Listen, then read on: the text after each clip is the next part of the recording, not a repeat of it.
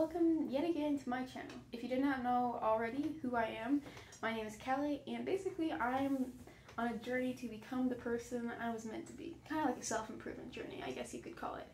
So today I kind of wanted to talk about a book that I read recently, and when I say recently, I finished it yesterday. So I figured I'd talk about it while it's still fresh on my mind, and I did take some notes. So hopefully this is not as rambly as some of my other videos have been. But anyway, so this book is called Sovereignty, The Battle for the Hearts and Minds of Men. And it's by the author Ryan Michler, who, he does the Order of Man movement, Order of Man podcast. He's a pretty cool dude. And so, I do have to say, the book was originally intended for men, dudes. But I honestly think that has some really good advice, really good principles for anyone, girls or guys. So, what is this book about? It basically talks about how men have been under attack by society and men who have been losing the battle against themselves. He mentions this thing called the natural man, and I think it was a very good point that he made.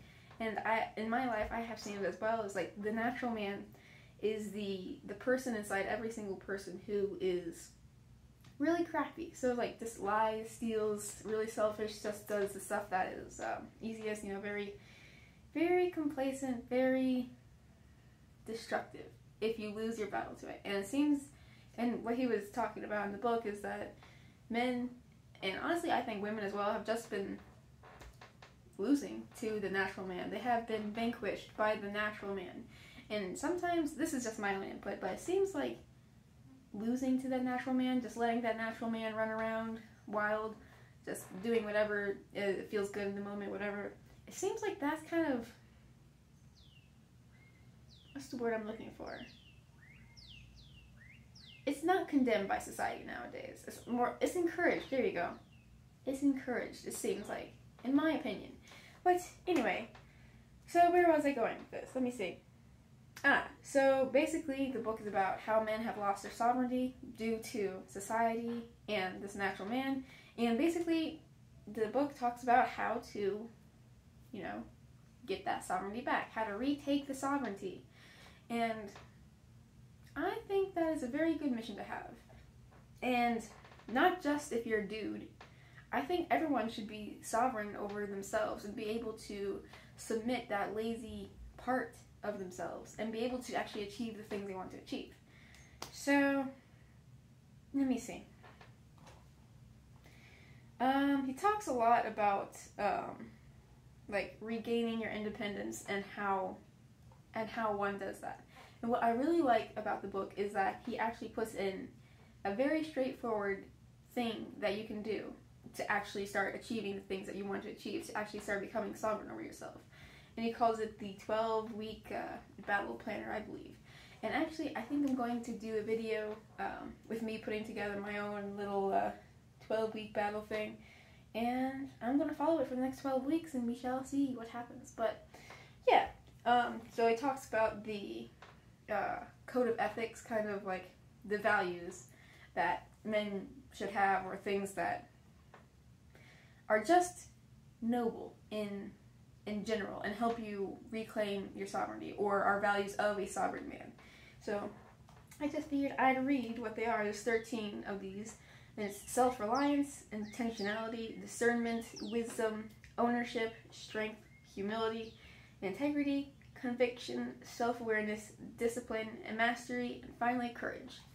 So yeah, I mean, like I said before, this book was originally meant for men, but I think if every single person lived like that, who really cared about, living intentionally, having discernment about how they should use their time, being wise about their finances, taking ownership of the mistakes they make, that type of thing, I think the world would be a lot better place.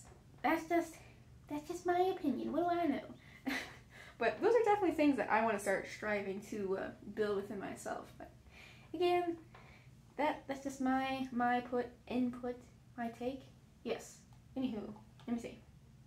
So, would I recommend this book I would say yes.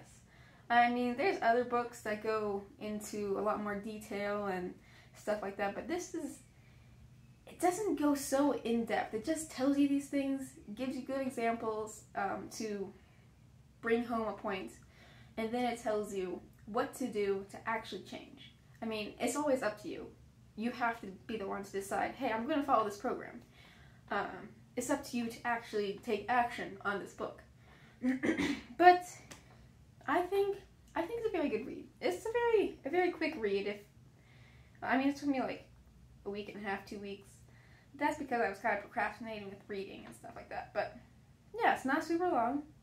And I mean, I have not done the 12-week battle planner to say, hey, this actually works. But it seems really legit. Like, let me see. Let me go over here. It has you write out a vision of the life you want, of all the different aspects of your life. Like, what is your vision in terms of your body or your finances or your relationship? And this breaks everything down really, really well, I think. Then it has you define your objectives. Like, okay, this is what my body looks like. This is my vision. Now, I have to define actual goals. Like, I want to have a six-pack. And then after that, it goes through the tactics, like how you actually do that. And then after you finally go through this 12-week plan, I suppose, it has an after-action review, which just you analyze what you did well, what you didn't do well, what you could do better, and how to make things better, and that type of thing. So it's short, but it seems very thorough. So would I recommend this book? Yes.